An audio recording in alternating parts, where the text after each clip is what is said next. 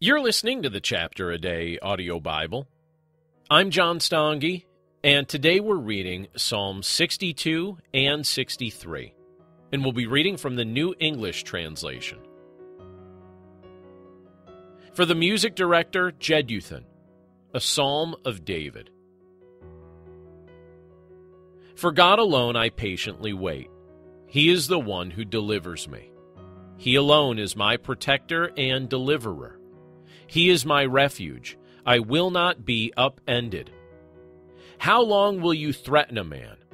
All of you are murderers, as dangerous as a leaning wall or an unstable fence. They spend all their time planning how to bring him down.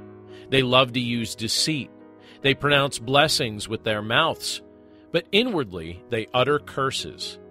Selah.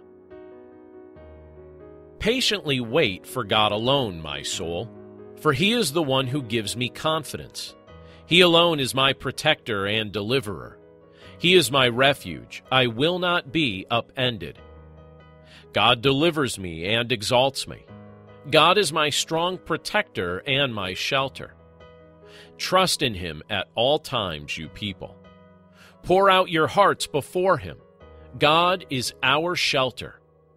Selah. Men are nothing but a mere breath. Human beings are unreliable. When they are weighed in the scales, all of them together are lighter than air. Do not trust in what you can gain by oppression.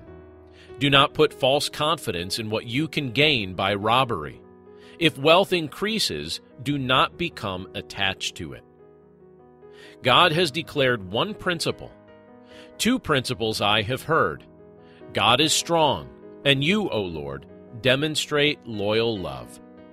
For you repay men for what they do. Psalm 63, a psalm of David, written when he was in the Judean wilderness. O God, you are my God. I long for you.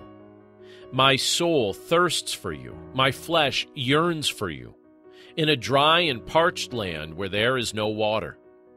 Yes, in the sanctuary I have seen you, and witnessed your power and splendor.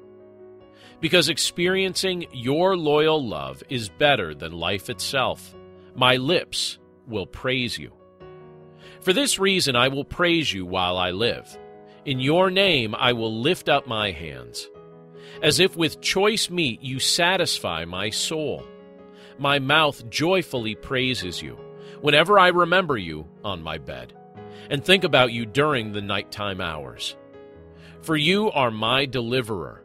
Under your wings I rejoice. My soul pursues you. Your right hand upholds me. Enemies seek to destroy my life, but they will descend into the depths of the earth. Each one will be handed over to the sword. Their corpses will be eaten by jackals. But the king will rejoice in God. Everyone who takes oaths in his name will boast, for the mouths of those who speak lies will be shut up. Let's pray. Lord, we thank you for your word, and we thank you for the privilege to be able to look at it today. And we thank you, Lord, for the promises that we see in these particular psalms. Ways that you assure your children that you are present with us and that your strength can be relied upon.